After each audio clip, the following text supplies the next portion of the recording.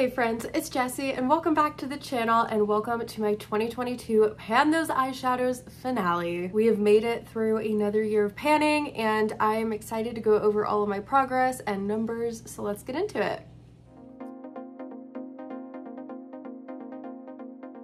Before we dive too far down into the rabbit hole of pans, I wanted to quick share my percentages and some numbers with you all because I never really talk about the number side of things. So in my collection, I currently have 2,923 eyeshadows. It is an excessive amount of eyeshadow, I am quite aware. And out of those, I have 32 total pans overall. And when I calculated that out percentage-wise, we are at 1.1%, which I think is amazing because when I first started doing panning content, I realized that I was at like 0.000 something percent. Like it took me forever to even see some sort of number shift. So I'm very excited that we actually have a tangible number for percentage. And overall this year alone, I have hit 23 of those 32 pans. So we've made a lot of progress this year. There's definitely no slowing down in the new year. I've already filmed my intro for 2023 Pan Those Eyeshadows. So if you're not already, make sure you're subscribed so you don't miss when I upload that because that is going up next week. And now let's go ahead and talk about the progress of our remaining shades. So we have 5 randomly generated shades, 1 that I have selected for myself to work on, and out of these I have hit 1 more additional pan this year. So not a crazy exciting finale, but I am excited to share my pan with you. I'll go ahead and just start with that one. The shade I hit pan on, it comes from my Faced Gingerbread Spice palette.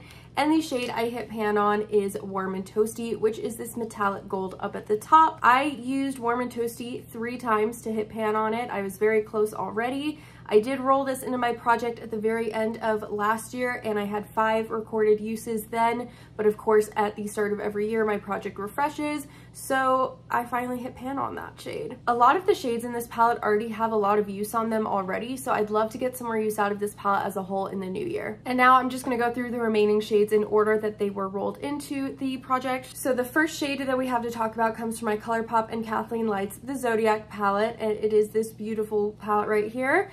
And my shade is not in there. 1 second. As I was saying, the shade we've been working on is the Pisces out of my Zodiac palette. The Pisces is this really pretty teal shimmer shade right here.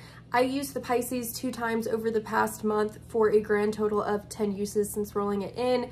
I really wanted to roll this into my Pan Those Eyeshadows in 2023, but completely forgot about it. And I've already filmed my intro, so I don't really want to go back and redo it all. But this is definitely a shade I think I'm going to be rolling into next year's project once I work through some of those shades I initially rolled in.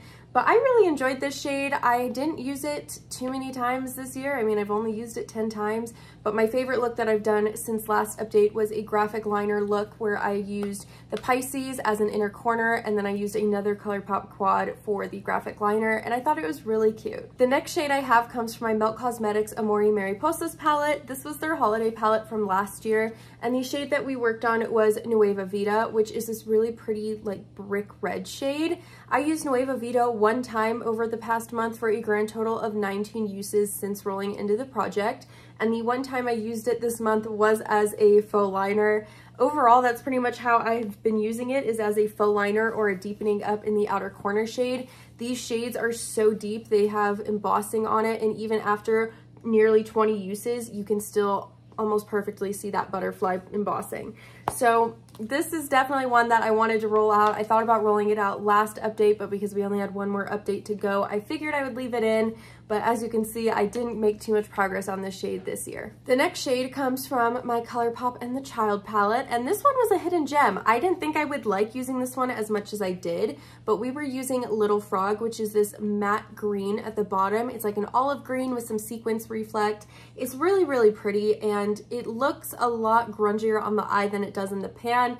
I actually combined this with my Melt Cosmetics Gemini palette a lot, and I thought that was really pretty. I don't know if I've of already stated, but I used Little Frog one time this month for a grand total of 10 uses in the project this year. I think it's a fun palette, and the whole theming of the palette is just super cute. So this is always a fun one to play with. Up next, we have the Lunar Beauty Strawberry Dreams palette, and the shade that I pulled in was Blue Sky, which is this electric blue matte at the bottom.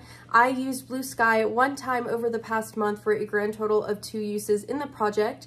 It is one of the newest shades I rolled in. I rolled it in not last update, but the update before. And as you can see, I have made no progress on this shade. In fact, I don't even remember what the single use I used was. I tried to use each shade at least one time, mostly throughout the last month. I realized because I wasn't super close to hitting pan on any of the shades, I wanted to just kind of play with my makeup and kind of gauge where I was feeling with certain palettes and seeing if maybe I wanted to pull certain palettes in as like a pan that palette, all sorts of fun things. So I overall didn't get a ton of use out of it, but I'm glad that we pulled it in temporarily at least. And last but not least, we have my ABH Amrezy palette. I rolled this in last update, and the shade that we rolled in is Barb, which is this really pretty light pink glittery shimmer shade, and I did not use Barb a single time since rolling it in. So it looks the exact same. I think I maybe have swatched it for swatches last video, but that is where we are looking. Like I said, I've been really focusing on using just palettes that I feel like using right now, because I know that starting in the new year, I'm really gonna wanna focus on panning projects.